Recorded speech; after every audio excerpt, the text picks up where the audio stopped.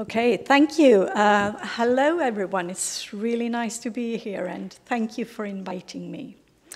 I'm going to tell you a bit about the Swedish Competence Center for Innovation Procurement. This competence center that works within Procure to Innovate, it actually consists of two agencies. It's the agency that I represent, the National Agency for Public Procurement, and it's also the National Procurement Services at an agency called Kammarkollegiet. But there are several agencies and organizations that work to promote innovation procurement in Sweden, and this is, we are actually striving along the same path together with agencies like Vinnova, the Innovation Agency, the Swedish Energy Agency, and these are very important for financing innovation procurement. We also work a lot with the Swedish Association of Local Authorities and Regions, with the Confederation of Swedish Enterprise and the Association of Swedish Engineering Industries, because it's so important also to include the companies and the businesses in the innovation procurement.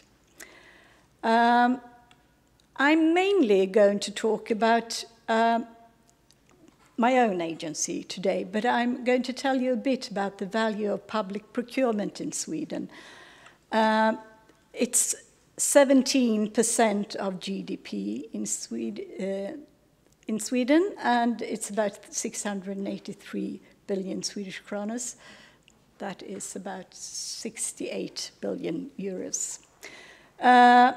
And there are a lot of agencies, contracting agencies, that we support in Sweden, 344 government agencies, 290 municipalities, 20 regions, and about 3,000 publicly owned companies. And the number of procurement procedures in Sweden yearly is about 18,000. We often describe our agency as the knowledge hub for public businesses.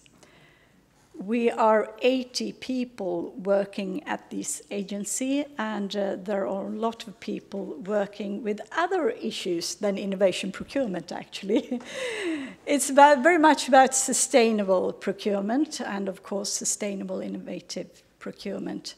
But it's also, we also support a lot in general legal issues, and we also actually support municipalities and regions when it comes to state aid. So we also have some other issues that we work with.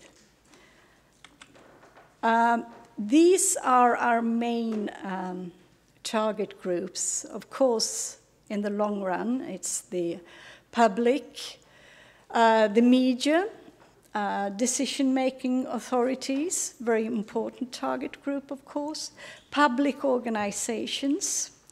We also work with the companies and non-profit and idea-based organizations, because we also want them to be part in public procurement.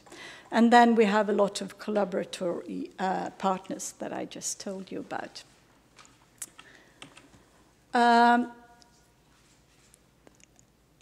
To start with, I can say that this agency started 4 years ago, but before that, there were other agencies.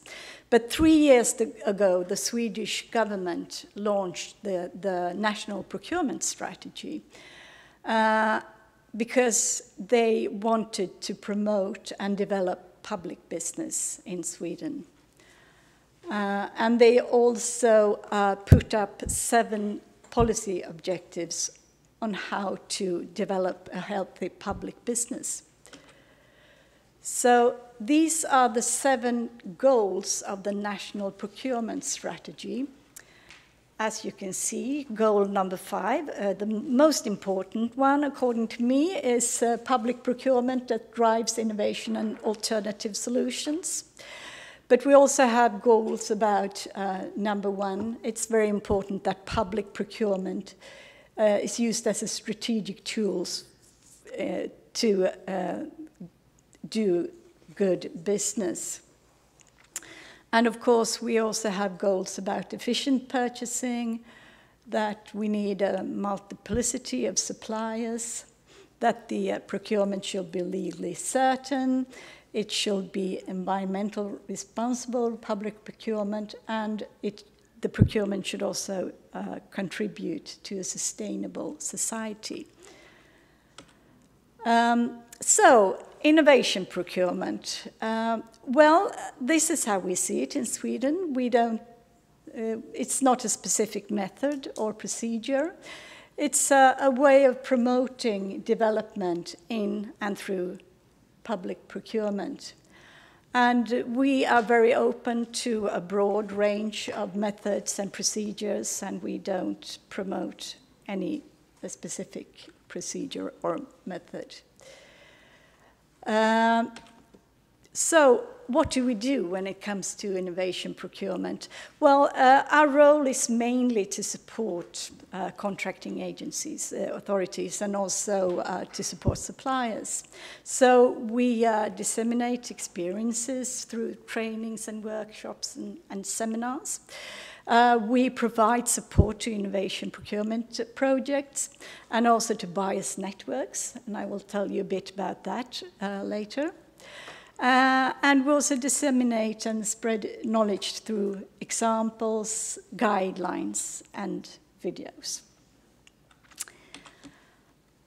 Yeah, I'm going to tell you a bit about support to innovation procurement projects. Every year we pick out specific projects that we want to follow and support.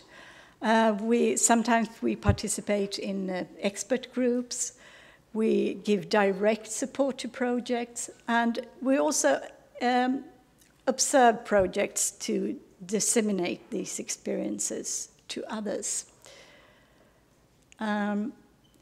And then we work with something called buyers networks, and that is very often a group of contracting authorities with a common need for a new solution. The purpose is to develop knowledge and in a very specific field that should be based on common needs that these authorities have. The networks work with producing some kind of developing new solutions, but at the end it can also happen that they do a procurement together or do individual procurement. But the important part here is that you try to collect information within an area together.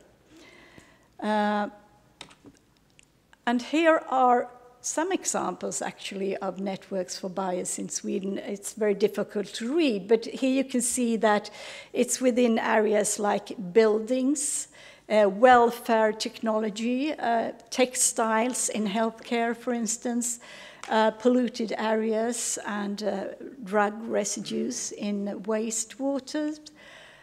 So it's very often it has to do with some kind of a challenge when it comes to sustainability and the environment, and that you try to collect this together.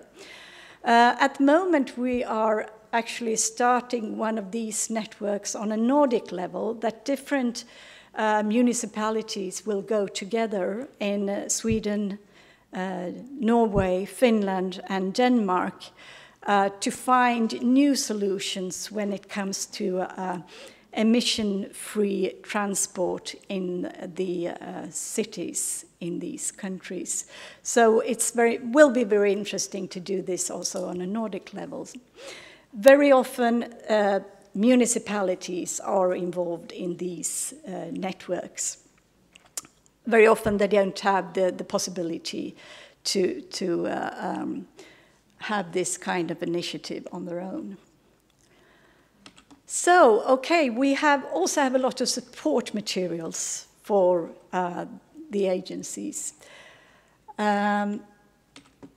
We have a support material on market dialogue, how